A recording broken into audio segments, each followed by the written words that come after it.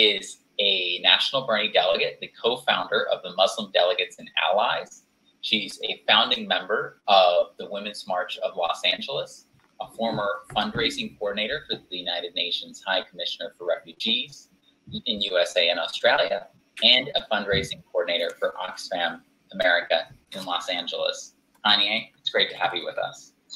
Thank you, Nick, and it's an honor to be here. Okay, I got to make today with you and the rest of the amazing speakers. When we talk about war, we must first recognize that Black Lives Matter. I've long been under assault in this country, and we support the peaceful protests sweeping the globe from Los Angeles and Washington to Sydney to Rio de Janeiro, fighting for justice and equality in the face of the systemic brutality. Jacob Blake, fighting for justice, is able to still fight for his survival, unlike Freddie Gray, Breonna Taylor, Eric Garner, Philando Castile, Sandra Bland, and the many more heartbeats that have been silenced.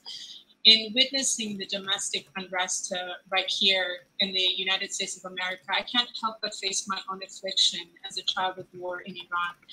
Our homes were without electricity, our windows taped so the glass wouldn't shatter from explosions, sirens that often interrupted our television programs, sounding the alarm for families to seek shelter in basements as Iraqi planes flew over the blue skies of Tehran, my birth city. Mothers mourning the death of their young sons fighting in the borders of Iran, and my own grandmother who clenched her rosary bead, praying, holding my small hands and hairs, asking God to protect her children and granddaughter, me. Little did we know that the Iraqis we were taught to fear were our sisters and brothers sharing the same wounds and trauma. Now it is time to link the Black Lives Matter movement with the peace and justice movement, to shout, demilitarize and defund the police, but also defund the military as protesters march against the intersection between militarism at home in the form of tear gas, rubber bullets, armored vehicles, and the deployment of unmarked federal troops to snatch citizens off the streets, with militarism abroad characterized by regime change, U.S. counterinsurgencies in decade-long trillion-dollar occupations of Iraq and Afghanistan, and extrajudicial drone warfare. A history of Western colonialism followed by brutal sanctions, occupation, and destabilization efforts are the overwhelming cause of the surge of hundreds and thousands of refugees flooding across European borders today. Major European NATO powers continue to collude with the US imperialism in each war. Massive numbers of displaced refugees are migrating from countries that are victims of the US military and its allies' aggression: Iraq, Afghanistan, Yemen, Libya, Syria, and Palestine. Not one of these conflicts can be justified under humanitarian purposes, yet each of the source of the enormous profit in the form of private military contracts for American and European corporations.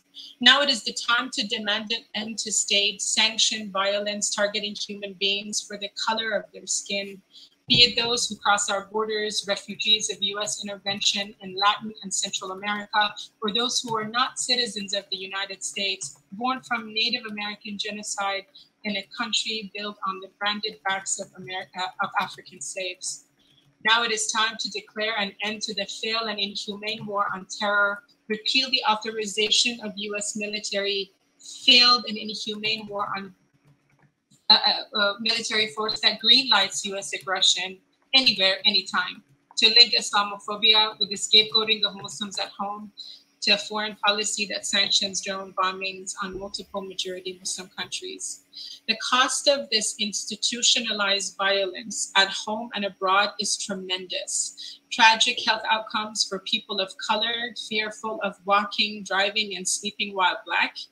20 soldiers' suicides on an average day for those returning from Iraq and Afghanistan. According to a 2016 analysis from the Department of Veterans Affairs, national outrage and polarization with members of armed militias reminiscent of fascist Germany's brown shirts killing Black Lives Matter protesters in the streets of Kenosha, Wisconsin. Just as the cost of policing in major cities like Los Angeles and New York City can account for over 50% of general fund.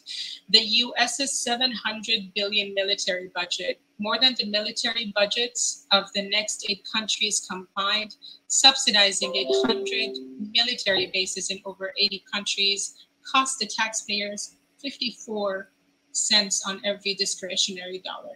Meanwhile, rampant ill treatment of our homeless stains our souls.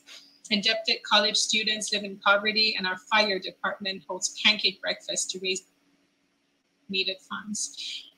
It is not enough to demilitarize the police. We must also demilitarize our approach to a foreign policy that is consistently the cause of violence around the world. Defund the police, defund the military. Let us move forward with this peace movement. Thank you.